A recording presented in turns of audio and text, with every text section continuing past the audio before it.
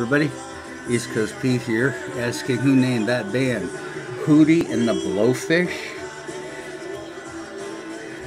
They're an American rock band from Columbia, South Carolina. In 1986, Darius Rucker, Mark Ryan, Dean Felber, and Jim Sonefeld are the lineup for most of Hootie's existence. Their debut album, Cracked Rear View, in '94 is the 19th best-selling album of all time in the US. It is certified platinum 21 times. That's double diamond. The University of South Carolina, Brian, a guitar player, heard Rucker singing in the showers of the dormitory they shared. Brian was impressed, suggested they play covers. They called themselves the Wolf Brothers. Dean Felber came in on bass and Brantley Smith would play drums. They became Hootie and the Blowfish in '86. The name is a conjunction of the two nicknames of college friends.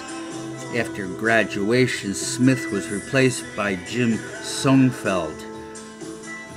Kind of wondering which one of their friends was Hootie and which one was Blowfish. They signed with Atlantic, who took a chance, as Hootie and the Blowfish had no grunge cred. Kind of the right choice, huh? People were ready for something new, and grunge messiah Kurt Cobain was recently deceased. Right place, right time, Hootsters. In one of the songs, Only Wanna Be With You, there are references to Bob Dylan and some quotes from Dylan's song, Idiot Wind. When the song became a hit, Dylan's management objected, and Dylan received a large out-of-court settlement in 1995. Idiot Wind. I know people who love Idiot Wind. I know people who do not. Second album, Fairweather Johnson, released in '96. It contained the single Old Man and Me, went to 13 in the US, and the second single, Tucker's Town, went to 38.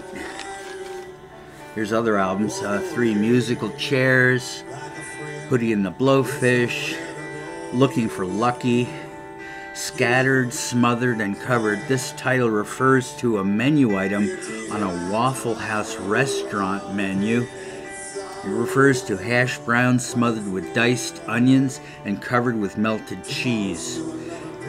This is an album of B-sides and rarities, and Waffle House is awesome.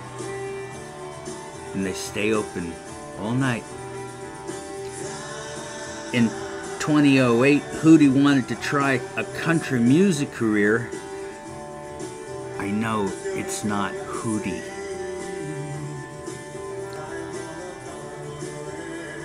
Rucker wanted to try a country music career, so the Blowfish were put on hiatus. He had success with 4 albums.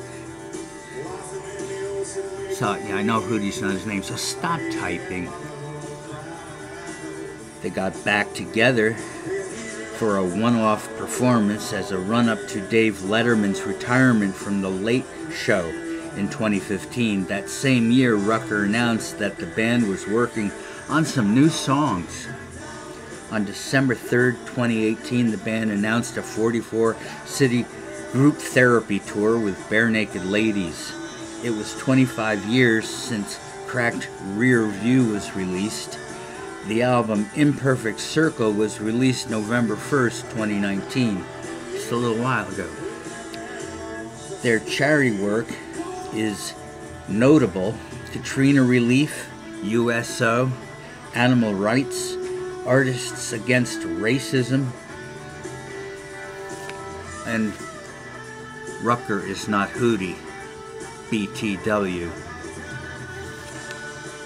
And that's all I have on Hootie and the Blowfish, so thank you for being with me on Who Named That Band. Well, apparently they named themselves. See you next time.